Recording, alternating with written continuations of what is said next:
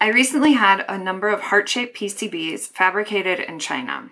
And when they're assembled, there's a bunch of LEDs that are Charlie plexed on the front, a microcontroller on the back, 5 resistors, and a capacitor.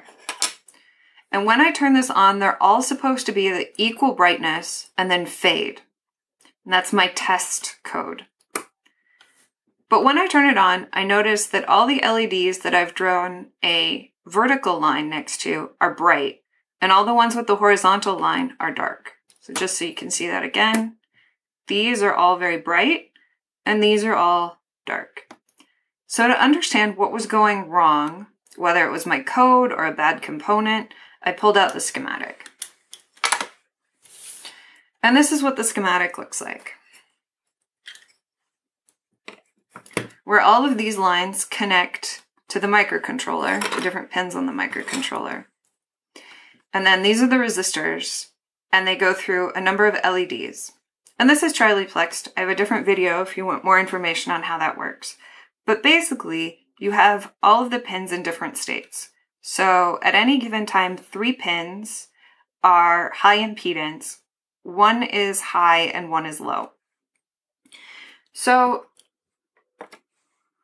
the first thing I did is I look through and I see which LEDs are failing and how are they failing. So 7, these are all numbered in the way that you would read them. So this is 1, 2, 3, 4, and so on.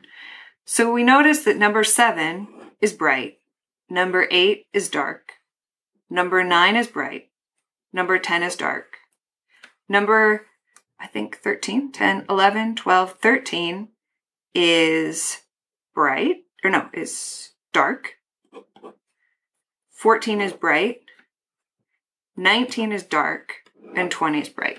And just so you can see that one more time. See, these are all bright, and that's dark. Or that's dark, and that's dark, and that's dark, and that's dark, and that's bright. So how could that happen? My first thought was that the pin that's connected to R3 is always low. So if this is always low, we'll just draw a big box around it. We would expect that these LEDs never light up. Because in order for them to light up, this has to be high, and some of this, or one of these other pins must be low. So 13, 4 needs to be low. 8, number 2 needs to be low, and so on. And also, if this is always low, then this LED will be on anytime line 2 is high. So for example, if you're trying to light up this LED, for example, we need this to be high and this to be low. But if this is always low, this LED will always light up when this LED is high or is on. And so through persistence of vision, what we're going to see is this is on twice as often as this. So this will look brighter to us. So it could be that.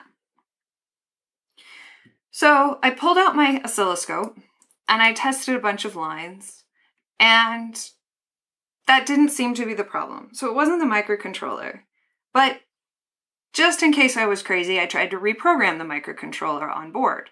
And this works normally, but on this PCB, it didn't work. So I thought maybe there is something, I'm not figuring it out with the oscilloscope. So I replaced the microcontroller with one that I'd already programmed, and the microcontroller had the same problem. And then I tried to reprogram it on board, and it again failed to be able to reprogram.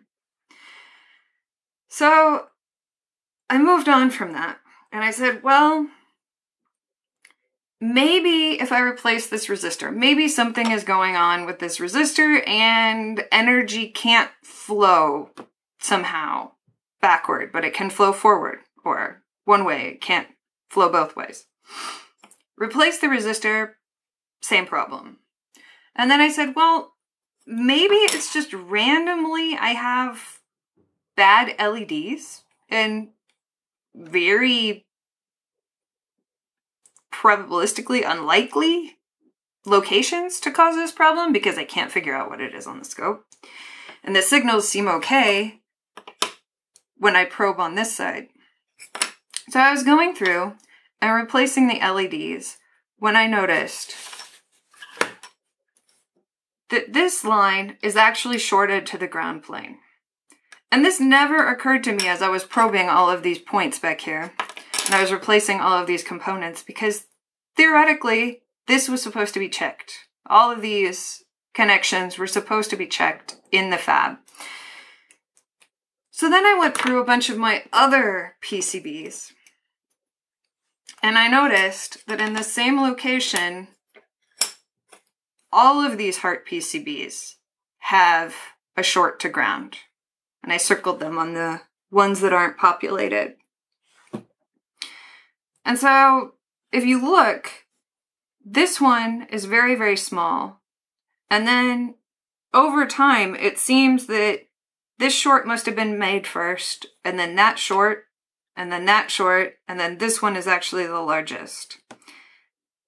And I don't really know how that happened, but it's an important thing to check for in the future. I hope that was useful and helped you when you're troubleshooting your own PCB fabs. It was very frustrating on my side. As frustrating as this entire process has been, there is one more thing I can do to fix the problem. And in a way, I'm lucky that this is only a 2-layer PCB, because if this was an internal layer on a multi-layer PCB, I would never be able to do this. But basically, because this is an outer layer, I can just take a knife and I can cut through the PCB to create a division between the ground plane and the wire. So let's see if I cut deep enough. And now the PCB works. So this is what my test code should have looked like in the first place. And this is what the final code looks like. So thank you for watching, and I hope that's helpful for you in the future.